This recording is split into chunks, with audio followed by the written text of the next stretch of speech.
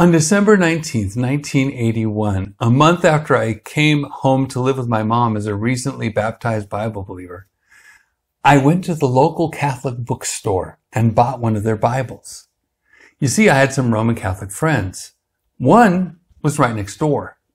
She had her rosary on her Bible or with it and had special indulgences for kissing her Bible and saying certain words. I asked her if she read it on her own. She said basically the same thing as another Catholic one of my friends had talked to, so it's not unique with her. Oh no, I can't read the Bible on my own. It causes me problems. Oh? What kind of problems? Well, when I read the Bible and I read my catechism, they don't say the same thing. That causes me problems. So, what did you do? I'd hope she'd trust her Bible over the catechism. I just go to my priest and ask him. He tells me a bunch of stuff. It's complicated, but he knows what he's saying. So I just believe whatever he says, and then I don't have a problem. So you don't believe your Bible, but you believe your priest? Well, yeah. He's closer to God than I am. He should know. Wow. This lady can see that the Bible does not include Mary's ascending into heaven, the Assumption of Mary, Mary being prayed to or even lifted up, and there's nothing on popes or New Testament priests or purgatory or holy orders or extreme unction, confession to a priest, none of it. The Bible even talks against people making people abstain from foods or forbidding marriage, like they do with priests and nuns. But you'll talk to a priest and trust him to have it all figured out because he's closer to God than she is? I had to see what was happening for myself. What's the secret behind these Catholic Bibles? Hi, I'm David Daniels from Chick Publications. So I bought my own Catholic Bible, the New American Bible, the official English Catholic Bible, St. Joseph medium-sized edition. Listen here on page 11. But the task of authentically interpreting the Word of God, whether written or handed on, has been entrusted exclusively to the living teaching office of the Church, whose authority is exercised in the name of Jesus Christ. That means if you want to interpret what God said, you have to trust priests that the Catholic Church tells you to trust. In the next paragraph, it says this: "It is clear, therefore, that sacred tradition, sacred scripture, and the teaching authority of the Church,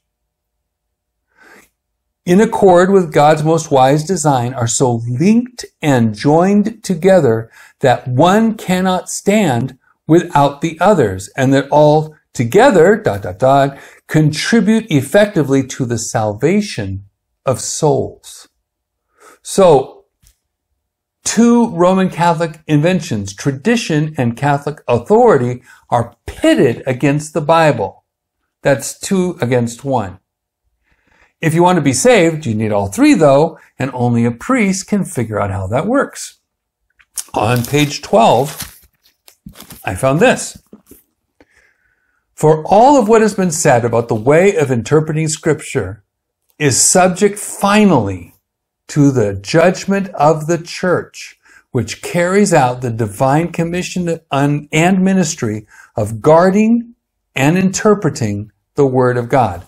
They're saying, trust the Roman Catholic teachers. They're charged with guarding and interpreting the Bible, not you. When talking about Genesis on page 19, for example, it says, "The Bible does not teach science. It teaches religious values. It uses these folk tales to teach a lesson." When talking about the Psalms on page 20, it says, "The feeling, the thought, the total poem is inspired, guided by God, though it is not necessarily revealed truth. Read some Psalms. No, no kidding. It actually says that. On page 22, it says about the Gospels. Until recently, they thought that the Gospel writers wanted to present us with a biography of Jesus.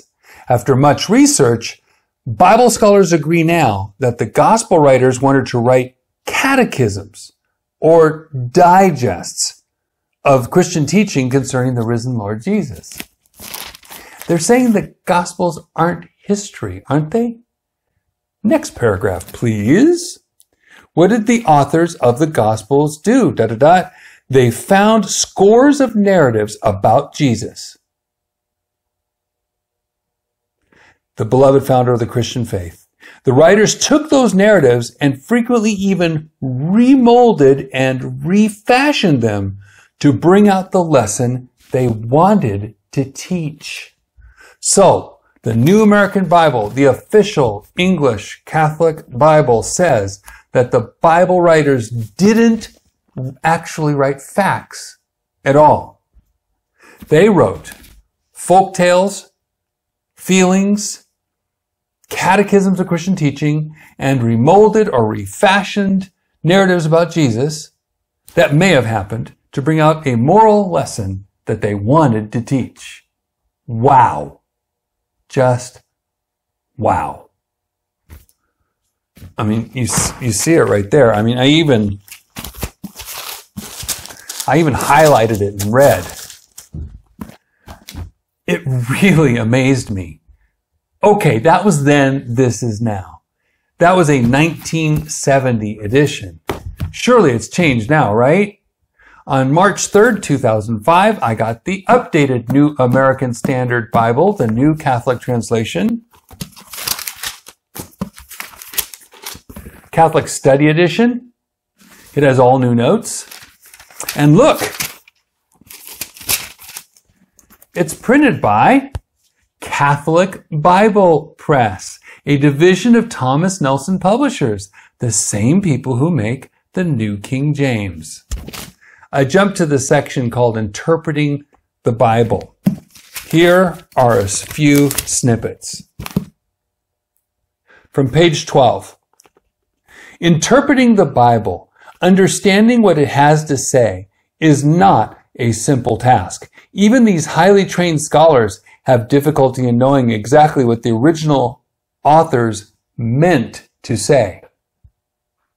So if the great Catholic scholars don't know what the original authors meant to say, what chance is there for little old me? You see what they're doing?